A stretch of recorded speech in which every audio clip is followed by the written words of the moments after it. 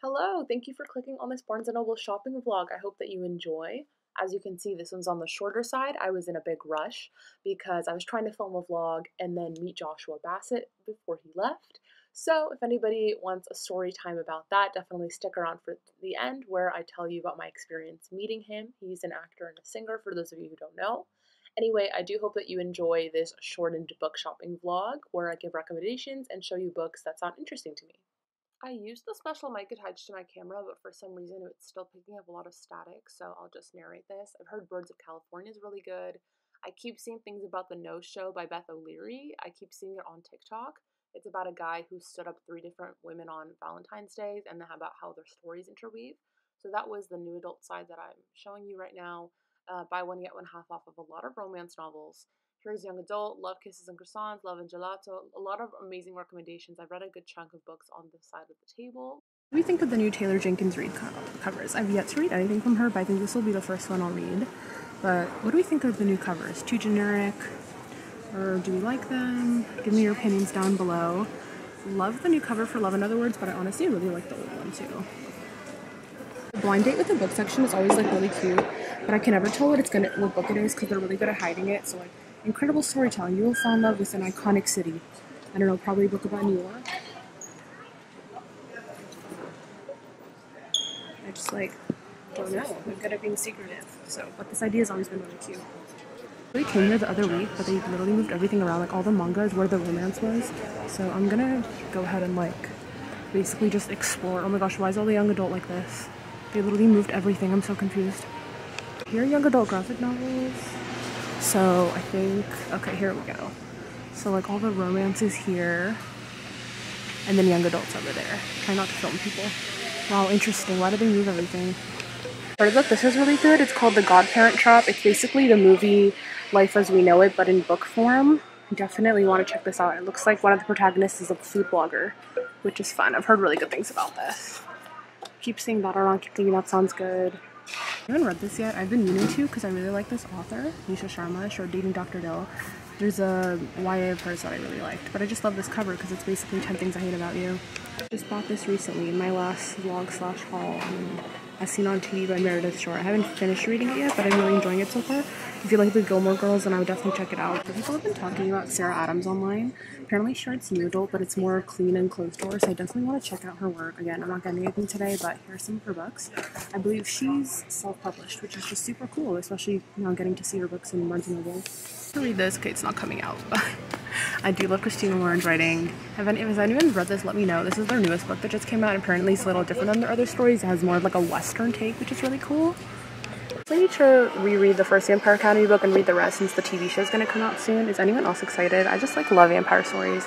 I actually really like the Vampire Academy movie, but unfortunately they didn't end up making more. I mean, just the first one.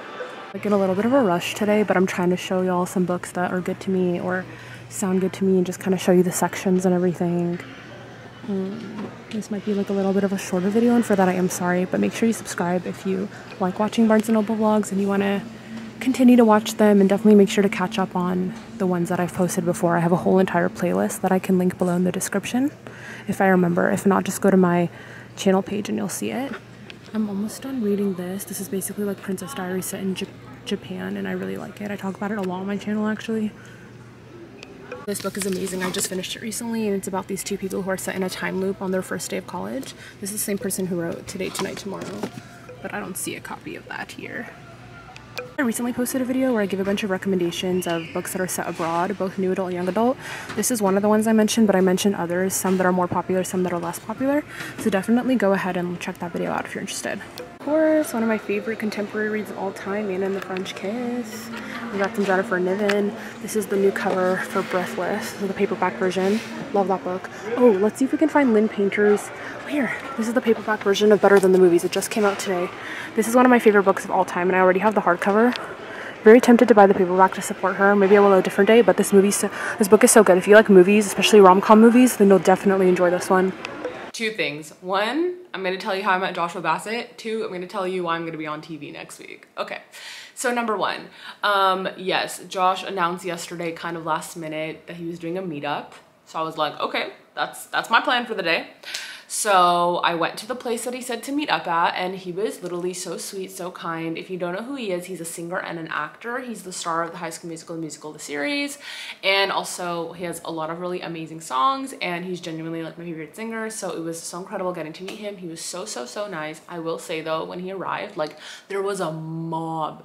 Like literally he was trying to like walk forward, and it was like a sea of people like just chugging forward, pushing. Like there was truly a mob. Everybody tried to give him space a couple times, but you know, people get so excited in these situations that they kind of close in on him. He's wearing a sweater also. I don't know how, like it truly felt like 100 degrees outside. But anyway, it was really nice of him to take all that time to meet everybody and like take videos and stuff. Like he filmed a little video for my friends. So I'll insert like the pictures and the videos. Hey Josh, can I get a Hi, yeah, absolutely. so much. How you doing? Good, how are you? Good. Would you mind saying hi to Jennifer and Nico? What up, Jennifer and Nico? Your friend's the coolest. Thank you, so nice to meet you. So excited for the Troubadour show. Thank you so much. Thank you. I just feel very grateful, and if you want to meet him, that I hope you get to as well. Now let me tell you, I'm gonna be on TV. So I was like walking after I met Josh, and I saw these people with cameras, and I was like, what are you guys doing? And they're like, oh, we're filming a segment for The Talk, which is a show on CBS in America. And basically on that show, they're gonna bring like a relationship expert, and they wanted people to like ask questions that the expert's gonna answer on the show, I think in real time. So I signed an NDA and I asked a question. So that's gonna be kind of fun. I'm not sure exactly when the episode comes out, but I do know it's gonna be next week. Just like a fun random experience, which is pretty cool. So anyway, if you guys enjoyed today's video, if you like Barnes & Noble shopping vlogs, little fun story times and things like that, then definitely subscribe. You can also find my social media link down below. I have Goodreads and my Insta, TikTok, Twitter as well if you want. So anyway, yeah, thank you so much for watching. I love you all, and I'll talk to you soon. Okay, bye.